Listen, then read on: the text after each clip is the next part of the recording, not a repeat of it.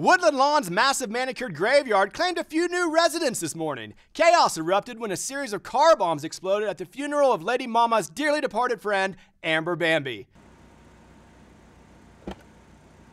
Lady Mama! Lady Mama! Lady Mama! Lady Mama, over here! Lady Mama! Look at me, look at me! That's it, that's it. Great, great. Back to me! Beautiful, Lady Mama! beautiful. Yes! Dozens of mourners were killed in the explosions, and still more were maimed or injured. The body parts and flowers of Bambi's friends lay scattered across Woodland Lawn's graves and driveways.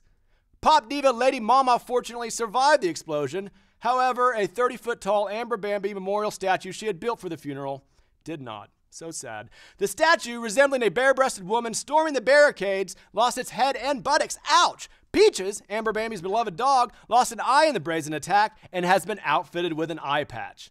The music superstar, who was reportedly traumatized by the incident, is now heavily medicated and resting comfortably in a private hospital. Prince Fahouk was rumored to be rushing to her bedside.